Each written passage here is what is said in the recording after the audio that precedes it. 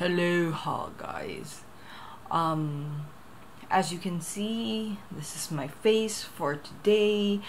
I recently did I recently tried to help out a friend, and she was asking me to upload a video of how I did my everyday routine, and how long it took me to do my everyday routine. And I told her it's around 15 minutes. It takes me around thereabouts around 15 minutes, and as I've filmed this, it's around 15 minutes. Bear in mind that unfortunately my camera lost power midway, which kind of made me frazzled, and then I kind of forgot where I placed my brushes, so you'll see me reaching down to look for my brushes in the middle of the video.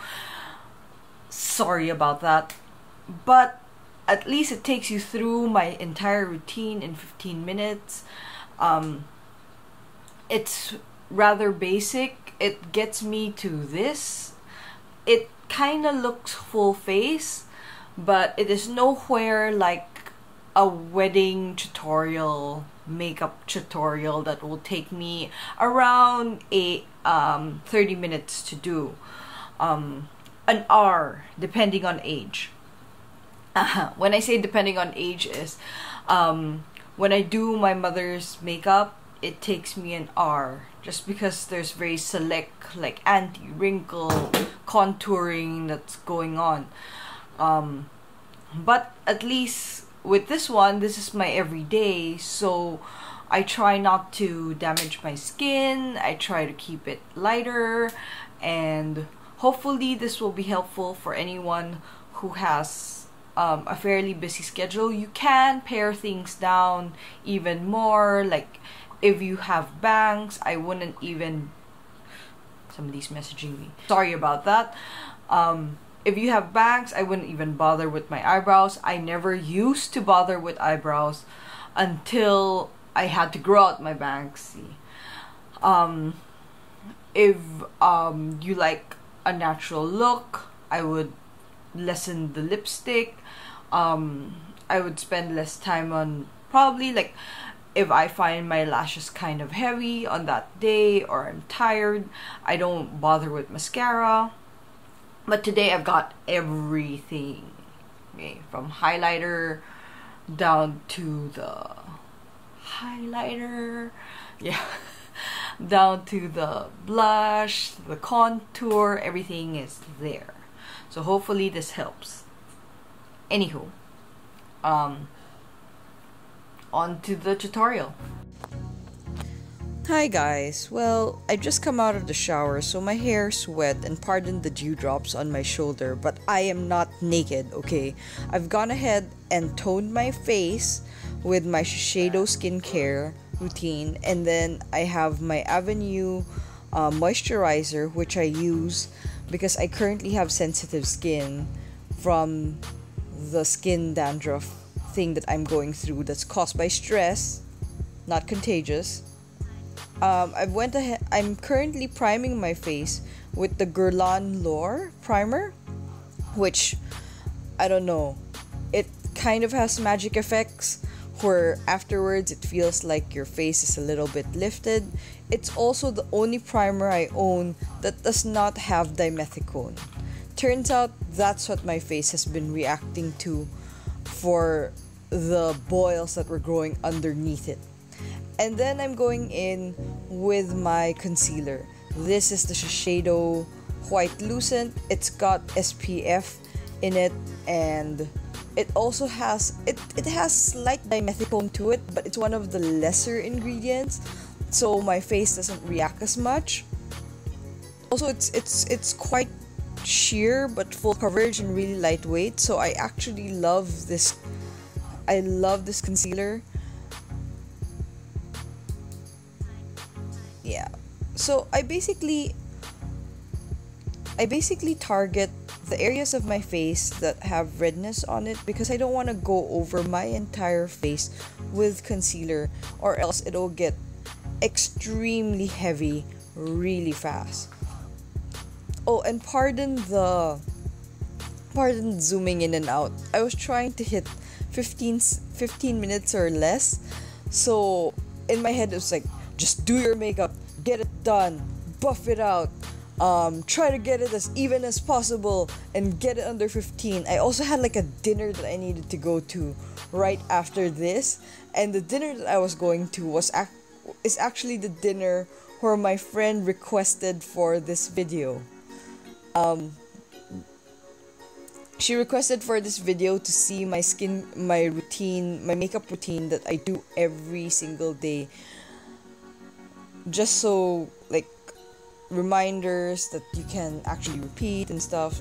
So, you can actually buff your concealer out with your fingers. I like buffing them out with my fingers because it warms up the product and I feel like it spreads it out more. So after you've blended it all out, you can go in with powder foundation.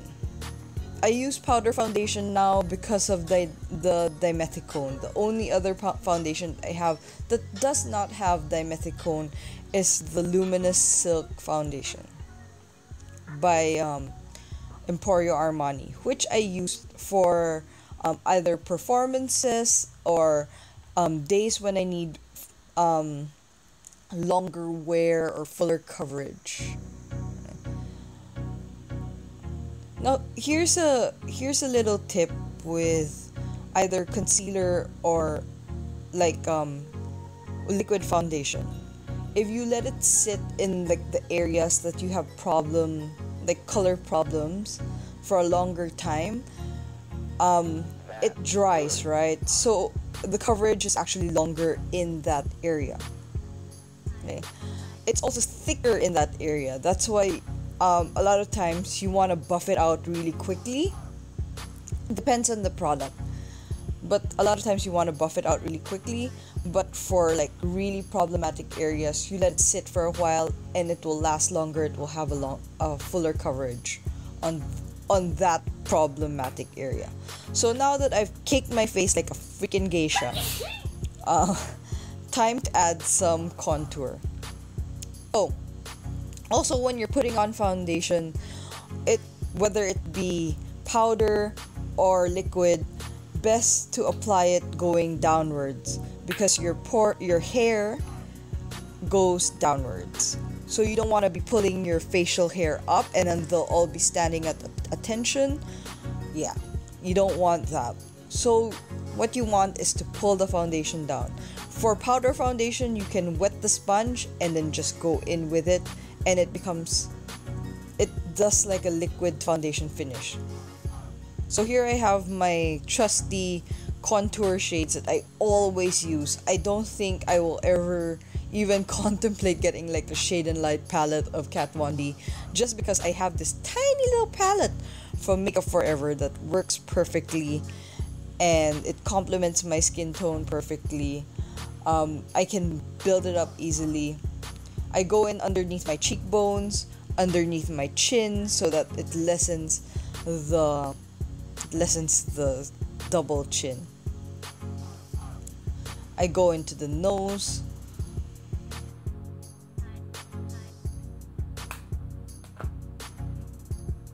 Oh, here's another thing from Makeup Forever. I'm actually putting blush that's from Makeup Forever as well. I filled one side with blush and the other side with a mini Viseart palette pan. I'll talk about it later, but currently it's like my favorite go-to little handy dandy product that I bring to the gym or when I'm traveling. This is what I'm currently bringing.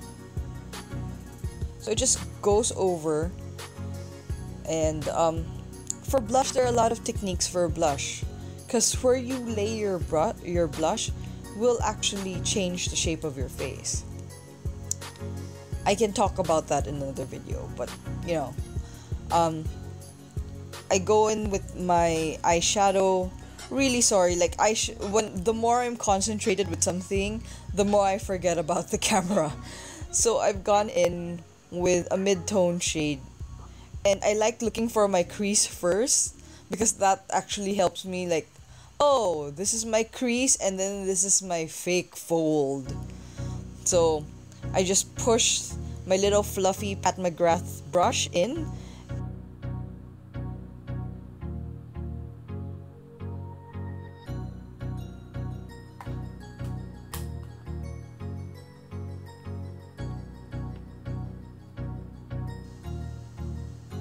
Okay, I've also gotten my my chocolate gold, Too Faced chocolate gold palette, and I'm digging into Rollin' and Dough for like the brow bone highlight color, just so I can get a little bit more pop from my eye. And this is where the battery dies. These guys. So, I'm digging into Helloha, which is a nice kind of greenish brown, brownish gold kind of shade that I've put on the sides to accentuate the crease even more. I'm going for like a soft glam look today. I didn't want to go with like, because I'm putting in a bold lip. I know I'm putting in a bold lip. So I wanted like something glam on the eye, but not too glam that I'm a freaking clown. I didn't want to look like a clown.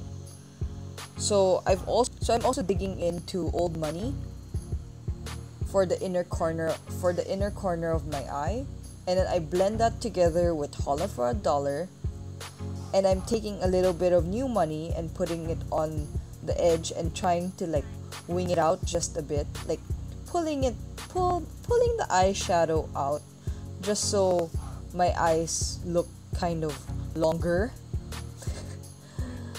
Oh, the joy of having chinky eyes and not having eyes at all is that you can go ham on your eyes and, well, you still have no eyes.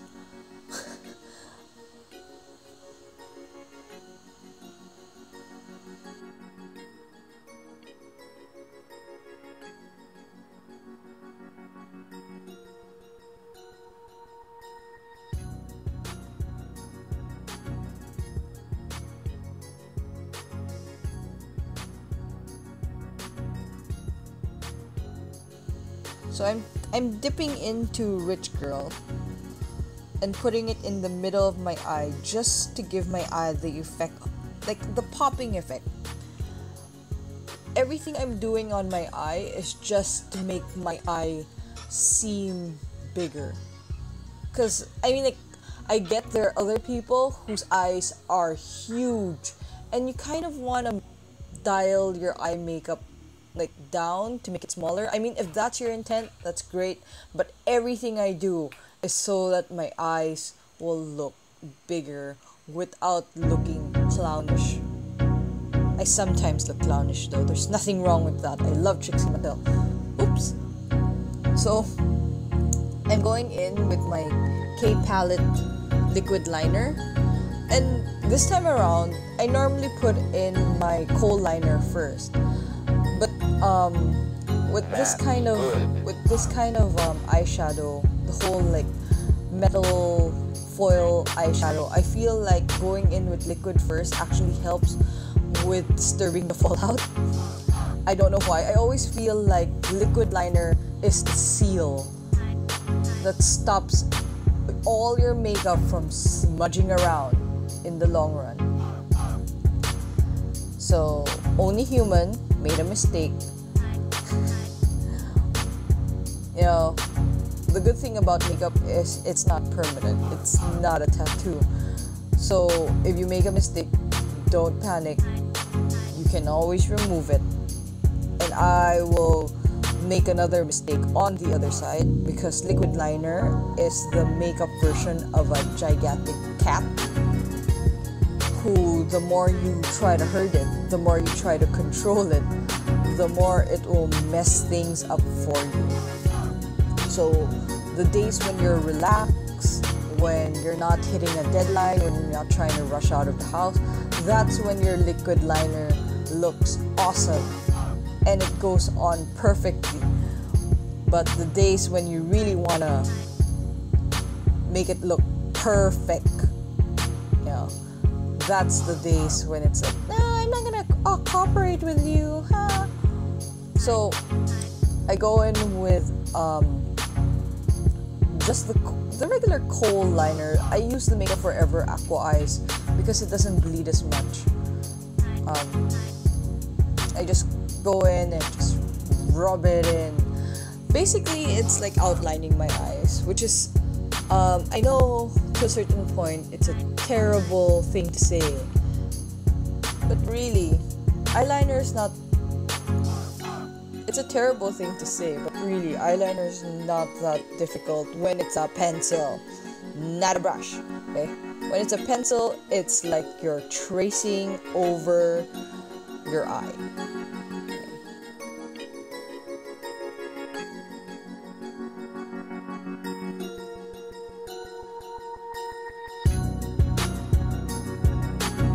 So I put my eyeliner on the under of my eye, only until the middle, just because I don't want to close it up. When I close it up, it's like I'm going for a full Cleopatra look.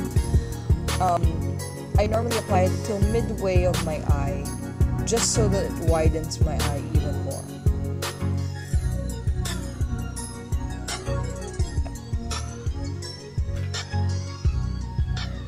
And then I go back in with a little eyeshadow just to soften the bottom as well.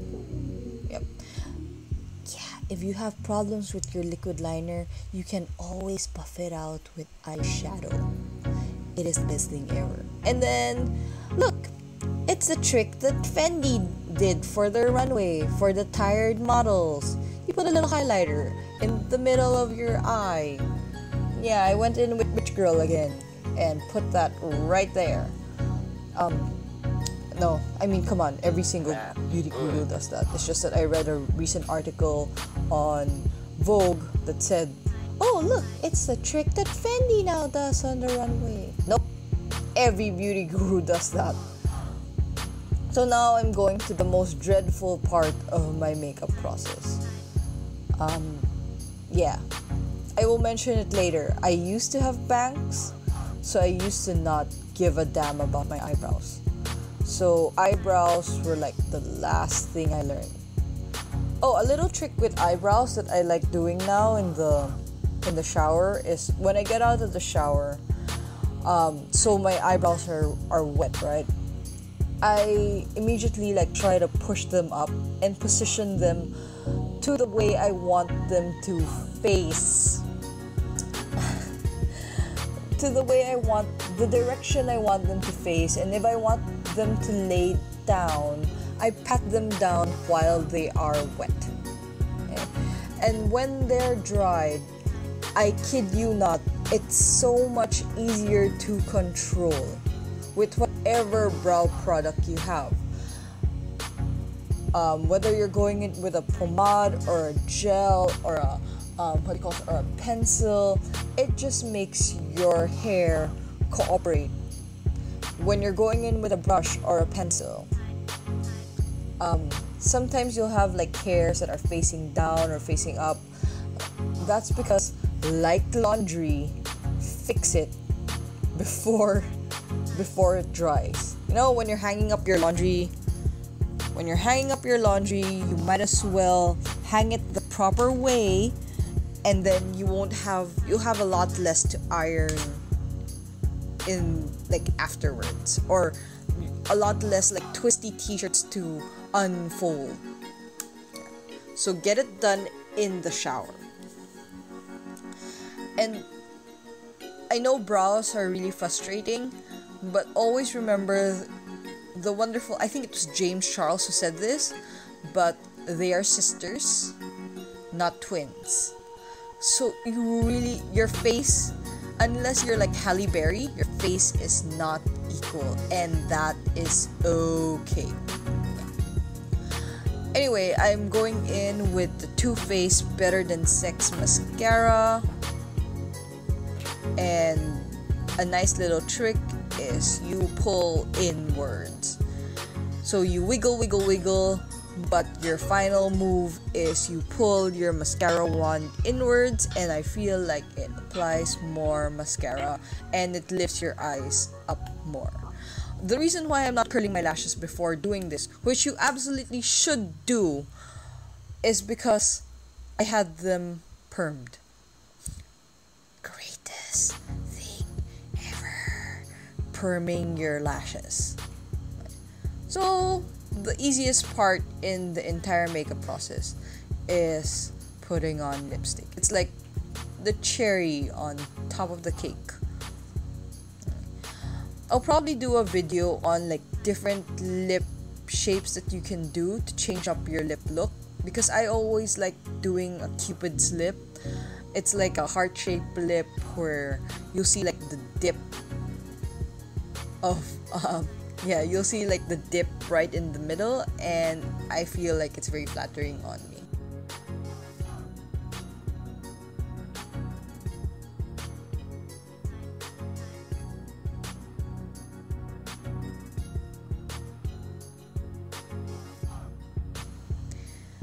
Yep. And the last step, which is the most addictive step for me, is highlighter. I'm going in with Lime Crime Unicorn highlighter. Yeah. It's this 3 unicorn highlighter thingy. It is very, very glittery. Hey guys. So if you are not a fan of glitters, do not get this palette. It also has like really odd shades, which is what drew me to it, because I didn't have a green highlighter. So buyers beware. But yeah, this is where you can insert noonie noo music and admire yourself in the mirror, because you are actually done, and I will start talking soon. So this is my full face. I am going to head out for dinner. It really helps. There are a few tips before you begin this whole process that will help you pare down on time. One tip is to know exactly what you're wearing. So I am wearing this pink thing with a blue jumpsuit at the back. Know exactly what you're wearing so you can match your makeup with what you're wearing, and it gives you a direction. When you have a direction, it makes it easier for you to pick colors or to to see how stark your look is going to be. That's one. Two is moisturize your face. Moisturize and tone your face right after you get out of the bath. So after taking a bath, taking a shower, I realize not every word means the same thing. When after you get out of the shower, immediately tone your face and moisturize your face. That is the best primer that you can do to your skin. Okay? After that, what do you call this? Have all of your essentials laid out, or create like a essentials bottle. Like I have like a essentials pencil, like brush case, where I have my contour, my blusher, my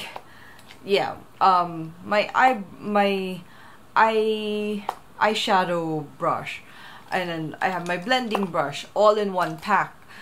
And it's good to have like a few packs of it, so that you'll always have a clean pack, just in case you're rushing in the morning, and then clean them all on the weekends so that you'll have like another set.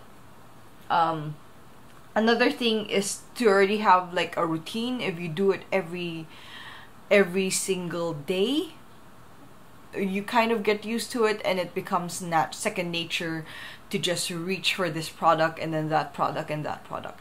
That's why when teaching like wedding tutorial makeup, it kind of gets difficult for me just because I sometimes forget processes that I wouldn't normally do, like color correction. I used to do this every day, and now I don't quite bother just because I recently discovered that I am allergic to dimethicone, and the naked color correcting fluid and their what do you call this, their concealers all have the heavy dimethicone in them, so I now can't use it. Another one is to have okay, this is the best find I've found so far. This is the Makeup Forever. They have these magnetic boxes now. They are 200 pesos, which is $4. I'm not gonna blind you with the lights, but it's essentially a Z palette with a mirror. Z palette with a mirror, which is great. And their blush fits perfectly. What I have here are the Viseart. They have these minis that they sell that are Viseart. I love Viseart eyeshadows. They are by far the easiest to apply. They have barely any fallout. They are awesome. They're heavily not heavily, they're just pigmented perfectly. Okay, so I have it here, and these are my essential eyeshadow, and then you have your blush. You can also fill it with a blush, a contour, and a highlighter. It is awesome. $4, can't go wrong. It's really stable. It's cheaper than a Z palette, and it comes with a mirror. Yeah. I always have this as my main palette, which has all my browns and my neutrals and a little bit of a hint of red, and then I get like an accent palette. So yes, you can actually use this whole as a whole palette, because you do have matte shades here that complement these shades, but sometimes I like I like using the Viseart more. But this one is a great complementary palette to that. Yeah. So I hope you found this video helpful in some way, and if you liked it, please subscribe or please leave a comment below. It means a lot. Thanks everyone, and goodbye.